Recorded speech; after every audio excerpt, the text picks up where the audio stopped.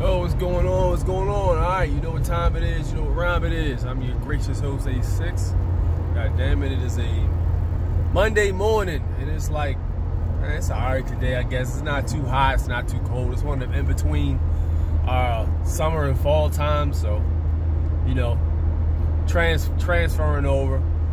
Before we begin, I appreciate if you can hit that like button, comment, and subscribe as well. And let me know what you think about today's topic as usual. Dare I say, possibly share it. So what I've been talking, I wasn't even gonna speak on this, man, because like whenever I try to explain this to people that aren't open-minded, it pretty much comes across the right way. And social media has basically, I'm not even gonna say social media.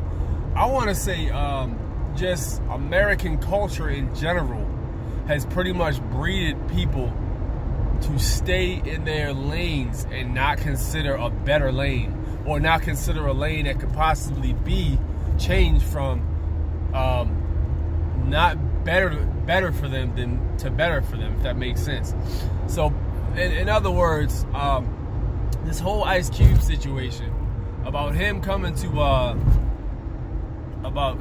Donald Trump with the preposition for all these things that black people basically, well, I say the black people who are pretty much consciously awoke are asking for.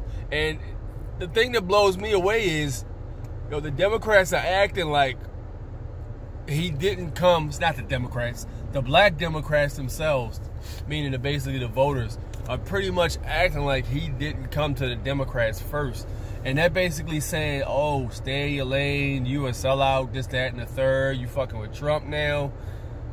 Like, yo, realistically, if you even consider the fact that, you know, he actually came to the Democrats first with those ideas, and, you know, basically to better black society pretty much,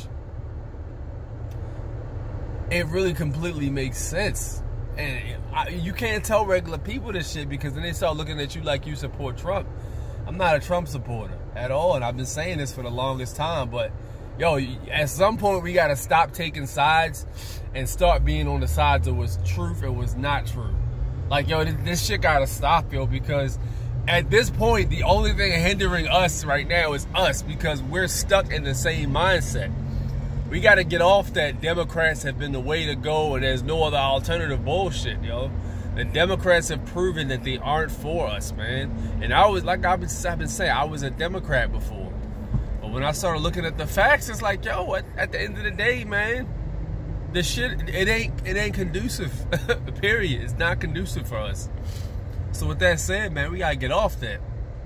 But I mean, if he pitched the plan to the Democrats first and they said, they brushed him off. They was like, yeah, get back to me after we win the election. If we win the election, get back to me.